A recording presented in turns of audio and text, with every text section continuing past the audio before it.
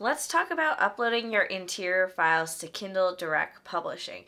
I have an entire tutorial video on how to upload your entire book to KDP step by step, but today I want to talk about the specific things that you need to do to prepare your interior of your book for Kindle Direct Publishing. This video is a part of my Beginner's Guide to Self-Publishing a Book series here on YouTube, so if you're brand new to self-publishing, make sure to check out the entire playlist. If there's a topic in the playlist that I haven't covered yet, let me know in the comments down below and I'll make sure to do a video on it. My name is Mandi Lynn. I make weekly videos on the business of being an author, so if that sounds good to you, make sure to subscribe and hit that bell notification icon so you never miss a new upload.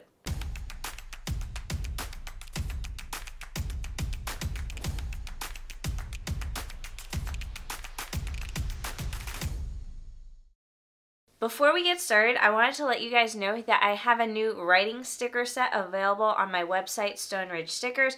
For those of you who don't know, I have a sticker store. I sell writing stickers, decorative stickers, functional stickers. Feel free to shop around, but I wanted to let you guys know about the Camp NaNoWriMo sticker set that I recently came out with. So if you're someone who's participating in Camp NaNoWriMo, where you're going to be spending the entire month of April or July writing your book, then this sticker set is for you. The sticker set comes with 4 different sticker sheets. The first is a book outline sticker sheet. The second is a word count sticker sheet. The third is a camping theme decorative sticker sheet. And the fourth is a camping themed washi tape sticker sheet. So all combined, these stickers are exactly what you need to make your planner functional and cute for Camp NaNoWriMo. So first things first, let's talk about trim size. Trim size is just the size of your book. I personally print my novels in 5.5 by 8.5, but what you can do is, if you're undecisive on what your trim size should be, just go to a bookstore and pick up the books and literally measure them. See what size they are. You'll find most hardcovers are 8 by 9, and paperback books tend to be 5.5 by 8.5 or 5 by 8. Basically, when it comes to trim size, you're going to want to find the size that makes your book blend in with the other books on the shelf. You don't want an abnormally large book or an abnormally small book. You want your book to look like all the others. Because if it doesn't look like all the others, it is kind of obvious that it's self-published. Bleed is what you do when you have an image that goes all the way to the edges of the page. So for me, my book, Meet Me at the Summit, each chapter header has an image that goes all the way to the edges of the page.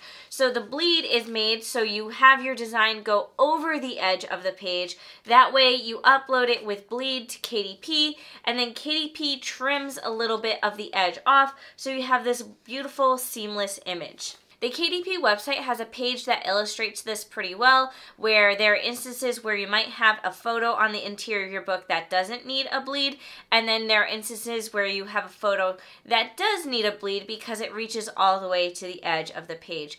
Basically, all you need to know is if your image reaches all the way to the edge of the page, you're going to want to export your document with a bleed. And then if it doesn't reach all the way to the edge of the page, you export it without a bleed. So depending on how you export your document is depending on which selection you make on KDP, because when you upload the interior file of your book, you have the option to select whether or not it has a bleed. If you want to learn more about formatting a book, I actually have an entire book formatting course. I format all of my books with Adobe InDesign. I format them for print and ebook using Adobe InDesign, and I explain things a little more thoroughly there, and I also explain how you can add a bleed to your document. Plus, if you watch this entire video, you'll learn how you can access my template that I use when I'm formatting the interior of my book. Next, let's talk about margins. So margins is the white space on the edges of our book. All the edges of our books are margins. We have the upper margin, lower margin, the margin that's on the outside of the book, and the margin that's on the inside of the book. KDP has a website that says what their minimum requirements are for margins. If your document has no bleed, they want the margins to be 1/4 of an inch, and if the document has a bleed, they want it to be 0.375 inches. So those are the margin requirements for the edges. That is different from the margin requirements for the spine. The spine margins, sometimes also called the gutter, are a little different. Now this is because we need to account for the fact that the book does this. The book opens up and you need that white space in between so you can still easily read all the words on the page. Now the requirement for the interior margin or the gutter changes depending on the page count. Now KDP lists what the gutter requirements is for each page count, and you can change it if you want to, but what I do and what I do in my template that I have is I set it for 3/4 of an inch. This is because if I have my gutter set for 3/4 of an inch, it'll work for books as thick as 700 pages. And I always say there's nothing wrong with a little extra white space in the middle anyways. Now, if your book is over 700 pages, you're gonna need to change your gutter size, but let's face it, if your book is over 700 pages, you're gonna want to mess with things in the formatting process to make sure that your book isn't over 700 pages, because that's just going to be expensive to print. So if you need to, you can make the text smaller, you can make the line spacing smaller. Now if this all sounds overwhelming to you and you're like, what the heck is she talking about? That's where having a template comes in hand. So we're in Adobe InDesign, and this is the software that I use to format my books. If you sign up to take my formatting class, you'll learn how to use Adobe software, and you'll also get access to the template that you see me playing in right now. So if you sign up for the course, you'll get access to this and you'll be able to download it and customize it for your book. So I opened up the template because I wanted to show you guys things. And I feel like this will help visualize things a little bit more. So first, let's look at the bleed. So we see here all this white space is the page. And then we see there's this little red line on the outside of the page. This is our bleed section, and we can see that in action over here. So we have this image that I've added in. This is the illustration that I have at the start of every chapter. And the image goes outside of the page and all the way to the bleed that has created a border around the page. So basically what happens here is you see this illustration go past, and then this line right here is where it gets cut later in the printing process. And that means we have this beautiful seamless look like we talked about earlier. So that is our bleed. Next up we have our margins. So right here you can see this box here is what created our margins. Side of this box, like you can see right here, we have our text box that's set inside these margins. And then on the outside, this is the white space that we've created. So we have a bit larger of margins on the top and bottom. That gives us room to add our headers and footers later on. And then on the outside margins, we don't have quite as much white space. And then on the inside margins, which is this right here, this is also called our gutter. This is where the spine of the book is going to be. And this is also why I like Adobe InDesign, because it previews it exactly how it appears when it's printed. So we have our title page, like when we open up the cover of the book, our copyright page, the second title page, and then the book itself, it starts on the right-hand side. In my formatting course, I show you exactly how to use this template, how to customize it, how to add in the text of your book and paste everything in. It's all explained in the course, but I just thought it'd be fun to show you guys so you can get a feel for how things work in terms of margins and trim and bleed. So if you use Adobe InDesign and you finish designing your book and you want to export, you just go to File, Export, and then you just make sure this is set for Adobe Print. You hit save again, and this is where we get our export options. The most common thing that you're gonna need to mess with when you're exporting your book is the marks and bleed section right here. So I'm gonna click that, and we can see there's this bleed section here. So right now the bleed is not checked off. So if I exported this document right now, it would actually export it just with whatever's on the content of the page. It would not export it the slightly larger size that is needed when you're exporting for bleed. So if my document does have a bleed to it and I'm actively using the bleed, like right here, I would need to make sure I have this little box checked off, and you see those settings change. We have 1/4 of an inch set to the bleed.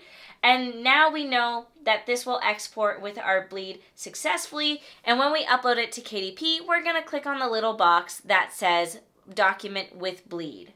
And one last thing I wanted to explain, especially when it comes to the margins, is how the book will appear when you view it as a PDF. Because when you view it as a PDF, it's going to look like this. It just appears page by page, one after the other. It does not appear the same way like right here, where it's laid out the same way it would be in a book. So when you view it on a PDF, it just may look a little weird because we can see that the margins shift. So we can tell this left-hand side is the side that is going to be on the outside of the book, and this right-hand side is the spine of the book. And you can tell just because there's a lot more white space here than there is here. So I know immediately this is where the spine of the book is going to be. And then, of course, this page is the opposite. This page is the spine of the book, and this page is the opposite of the book.